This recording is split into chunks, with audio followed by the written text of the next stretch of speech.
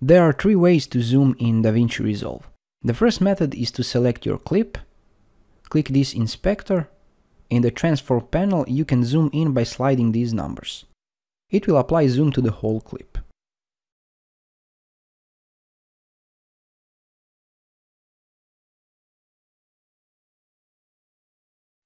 To reset, just click the reset button.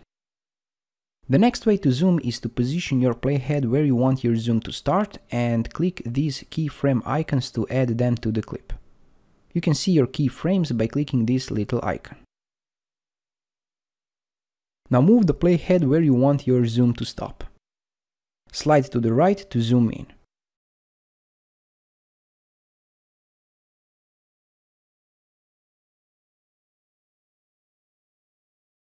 As you can see, the zoom speed will depend on the distance between these keyframes.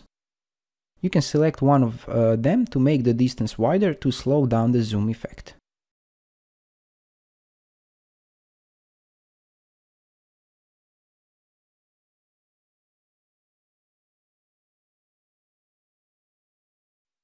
To zoom back to the original, move the playhead where you want to start to zoom out and add keyframes again.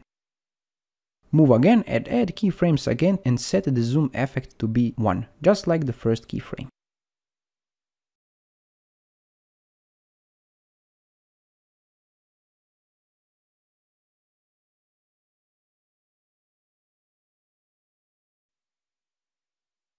And the third way, my favorite, is to use a dynamic zoom. Make sure to enable dynamic zoom in the inspector panel. Now click on this drop-down menu and select dynamic zoom. The green box is your starting point and the red box is the ending point. You can move these boxes around to adjust the zoom position. As you can see, it started to zoom out and we want to zoom in the face of the dog. Just click swap in the dynamic panel and boxes will switch as well as your zoom effect. And this is it, a quick video about how to zoom in Davinci Resolve. If you find this video helpful, let me know in the comments below. Thanks for watching and have a nice day.